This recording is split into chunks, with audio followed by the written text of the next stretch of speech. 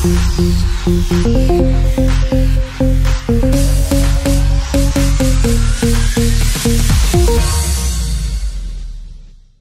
101.9 iHeartRadio. Bobby Simmons is still in the building. And guess who I got in the building with me right now? I mean, we've been going down the line of the publishing of the work of this young lady. Ladies and gentlemen, I would like to introduce to you, it's the one and only Sweet T is in the building. What's up, Sweet T? Hey, what's up? It is so good to see you. It's been so long since, we catch up with each other, but I am so happy to see you. You look wonderful. You look gorgeous. But thank you. You're doing your thing. And a lot of people don't know. They need to know. I know I'm happy that you actually have new music out, and we're going to talk about that in a few minutes. But first of all, how are you doing? Because we're going through this whole pandemic. How are you holding up in this? I'm doing pretty good. I mean, as people probably saw on my Instagram, I did go through COVID. I was, I was frightened at first, but it was more asymptomatic. You know what I mean? Like I didn't get really, really sick, but it was scary just to know that you had it, and then every day you like wait for it because you don't know what is going to happen because it was, so unknown. Because I caught it near the beginning, so, but I'm good. All right, well, like I said, you look good, and we're glad that you recovered, and you recovered very well. And you've just been, a lot of people been talking about you. Now, I know, because we know each other, that, you've been, dipping and dodging, doing some things. But there was a lot of people that asked, like, through the iHeartRadio page, they said, well, whatever happened to her? And I'm like, well, she's still out there. And you've been pretty much invisible. The one thing I am proud of that I would like to talk about to let everybody know about you is that you actually took the time to, you didn't give up music. You just took the time to say, you know what, there's other things I need to finish up. And one of those things was you went back to school. Please tell us a little bit about that. I am so proud of you, but I want you to tell it so they can know what you have been up to since you've been invisible for a minute with school. Well, like you said, I've always been doing shows. So, my peers told me a lot, like, it's just that like the old school shows aren't like on the radio, but, we're out there, I'm still out there working, but I did want to go to school. I did want to finish school. And I'm actually assistant director of a drug treatment program. Okay. So, when you're around that kind of spirit and those kind of educated people that, work in that field, they give you, I don't know, encouragement, like you need a degree. Like you go walk in people's offices and you see degrees on the wall, and it's like, I need one of those, I need one of those right there. So, I made a decision. I went back to school, and it was very enlightening. It was very enlightening, and it was everything my mother said it was going to be when I should have went when I was younger. Right, now that you done said that, was it challenging for you to go later than earlier? I don't know. Like I went to a good school that kind of their order is that it's an adult school, and they know that you have life first, you have a job, and you have school. It would have been a different kind of pressure when I was younger, and I went to like a college that you're 2 minutes late, the doors are locked. You're gonna miss the whole class if you're like 2 minutes late. And I'm sure it just would have been a different set of pressures. Right. But I had a good time. It was hard. I had to put a lot of things down to get through it.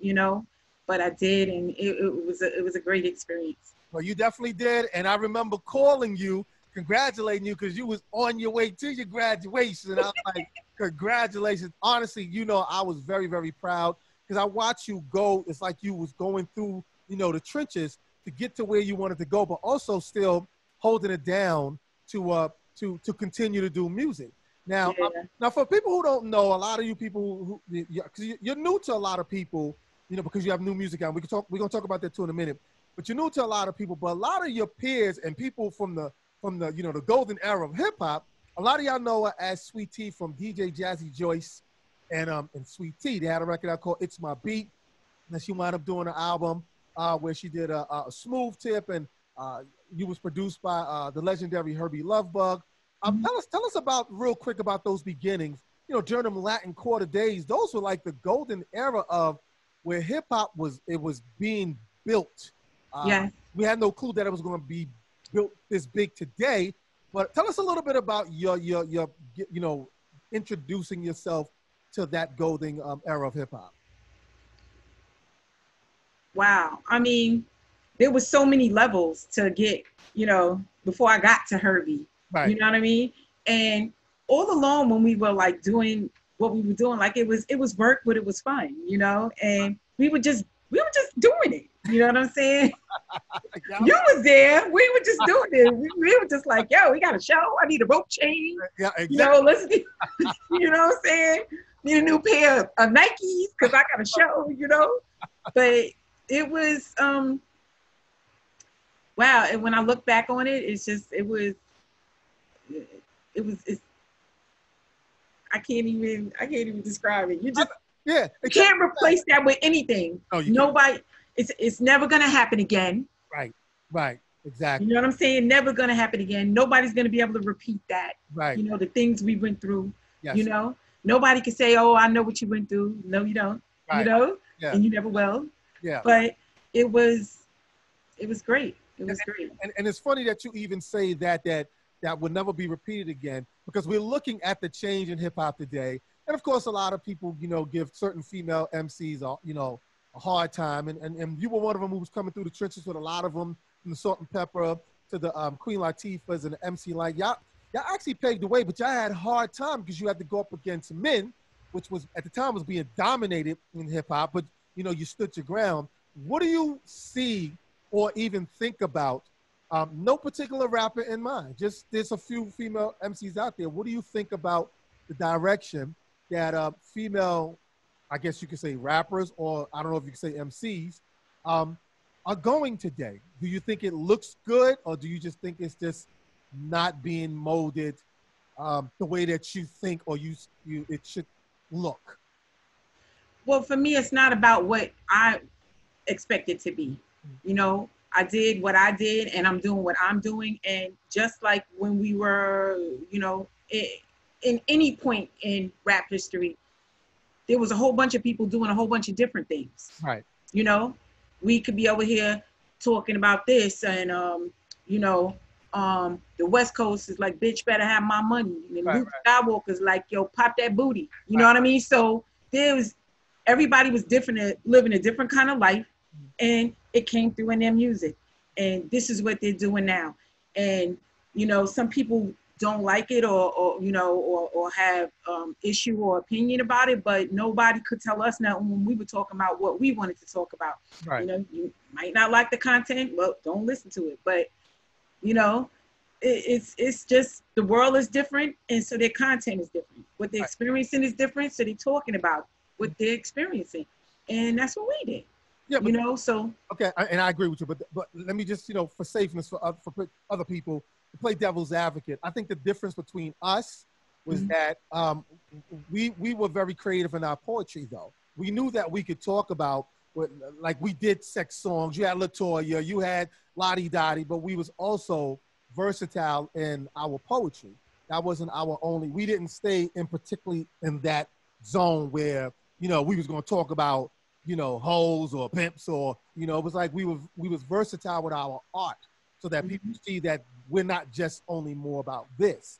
So you're absolutely right, though. It was a different time. We were doing our thing, but we also wanted to show our creativity as poets, because that's what we were doing back then. That's what hip hop was about, your poetry and how you can deliver it and speak it, to the masses of the young people. And we pretty much conquered that and covered that. But real quick, I want to mention too, because at a time in hip hop where it was changing, you had the Wu-Tang, you had the Onyx, everybody was coming out, and it almost seemed like you disappeared, but you didn't. You returned back, but you returned back like Prince. You came back with a whole nother name. You came back as Sugar, and you had a hit record out called What's Up Star. And what made you make that transition that you wasn't going to be Sweet Tea anymore, and you became this new artist? Because that was a new artist for a lot of people. Yeah. Sugar, tell us a little bit about that. Well, I started just AKAing on a couple of songs that I had, Jay-Z has like 12 names in his records. You know what I'm saying? So you branch out and start giving yourself AKAs and so on. And what happened was Jam Master Jay got my demo. And the sugar thing has a whole different meaning than what you think. Now, what happened was when Jay wanted to sign me to Def Jam, he didn't want to tell people that the records they were listening to were from me. Okay. Because people at that point were being slightly, I guess you want to say, for lack of better words, judgmental of the old school. Right. Exactly. So he did not want to tell people that it was me on these songs. He said, let me just see. Let me test the waters with the songs. And so since I was saying sugar in the song, he played them. He played them for Russell. And Russell was like, yo, I like it. You know, I want to, let me see her, just whatever. So he said, meet me at the Time Cafe, bring her. So we met downtown at the Time Cafe.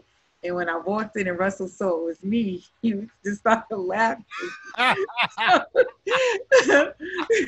So then Jay, he came up and then, you know, Russell was like, nice coat. You know, I got this leather jacket on. So he opened it up. And of course, you know, I was all right underneath the coat, you know. So he was like, sign her, you know. So that's how that went. But then, you know, we did Sugar. We, you know, did the pictures. However, the fans didn't, it didn't work. It didn't work. Why do you think it didn't work? I went on the road. People looked at the picture. You know, that's when you had like all the giveaway pictures. And they said, can you please sign my picture, Sweet Tea? Oh, okay. So there's like a whole load of people that were Sweet Tea fans that took that picture and said, can you sign it, Sweet Tea? So I wasn't signing a lot of those pictures or autographs as Sugar because that it wasn't, even though they accepted the song and was happy to see me, that it didn't resonate. They more identify with Sweet Tea than absolutely Sugar. Well, actually, and like that's a good thing. Yeah, so you know that's henceforth why I'm back. You know, it didn't keep propelling on. You know, the deal with Jay, of course, everything. You know, Jay ended up separating from Def Jam, and just you know, I ended up severing from the whole thing. But from the experience, I was like, let me stop playing with my fans. Right. let's you know not do that. So. Right. Well, I mean, it was a great transition, and second of all, I kind of liked it. It was a little fresh thing, but you know, to get on the road, they're like, no, could you please sign my picture, Sweet Tea? Like, some slightly annoyed, you know. I was like, okay, wait a minute. Are you able to cater to them, and it showed you that the fans still had love for you and this new work you were doing, but it's like, nah, I'd rather Sweet Tea than Sugar because you know I'm a fan of the work, and this is even though this song says artist Sugar, this is still Sweet Tea's work. Exactly. That's exactly what was happening. Right. So please sign it. And you know, real quick, speaking about Jam Master Jay, how do you feel knowing now that his murder has now been solved with the killers? I'm sad that it took so long, but you know, closure is everything. Right. You know? Right. Well, I mean, I know a lot of people is definitely happy about it, and I wanted to ask you that because you know your relationship, like you just said, working with him, he signed you to his JMJ company and put out the What's Up song, which was a part of the what was that movie? The soundtrack movie. The show movie soundtrack, and it took off. But and then you disappeared again, so we already got to that. But now Sweet Tea returns back with new music. Now I've heard it, and we're gonna hear it too in a little bit. It's a whole new thing again with you.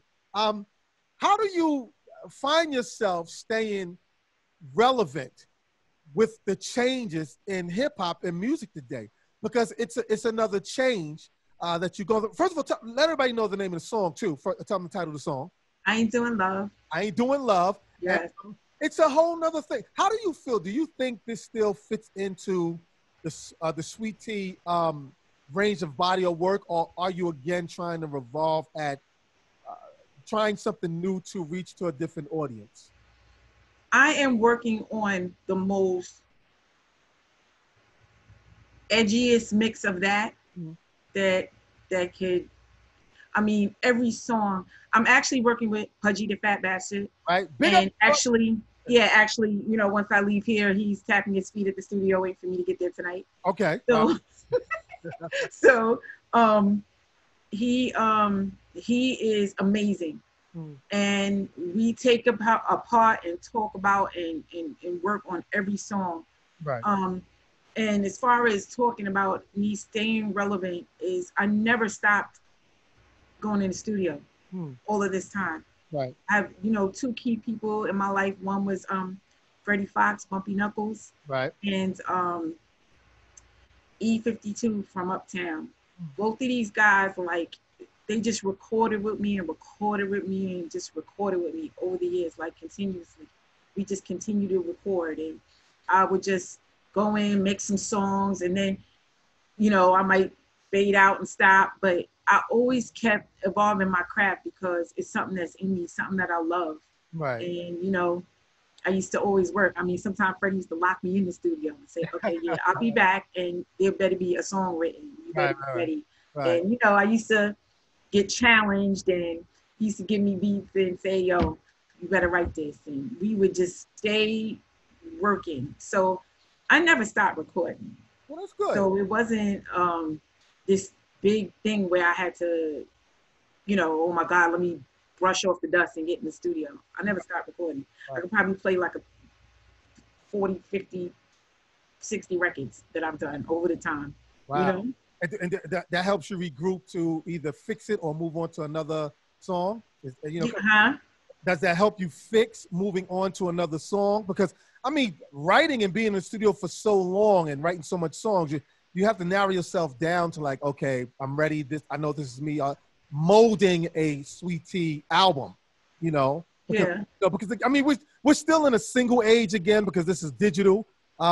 Yes. Yeah, but just molding your sound, and then make sure you're not piggybacking everybody else. Because that's the last thing you want to do is piggyback everybody else, especially when you've been in this game long enough to be like, hey, I've made changes, I can make changes again. Y'all, I'm not gonna follow y'all. You know, either ride with me or follow me. I'm not gonna follow y'all. And I know I am one very, very happy that you have stayed in the studio. You are still continuing working on stuff, and I'm gonna let you go ahead and get in the studio with Pudgy the Fat Bastard.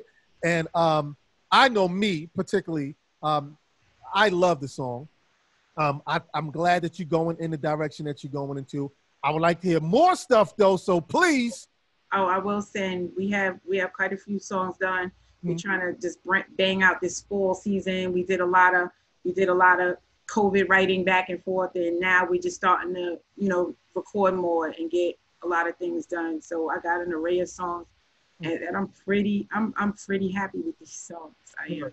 Well, then that's all that matters. If you're happy, and I need to put you on the spot, you know, because you know Bobby Simmons, the greatest drummer in the world in hip hop. Like, yes, we must be on the stage somewhere at some point. You got me, and I'm gonna say this to the audience because usually when I do interviews, I kind of keep it, you know, just what it is an interview. But I'm gonna have to say this because me and Toy, I said, well, that's her name for those who probably freaking out.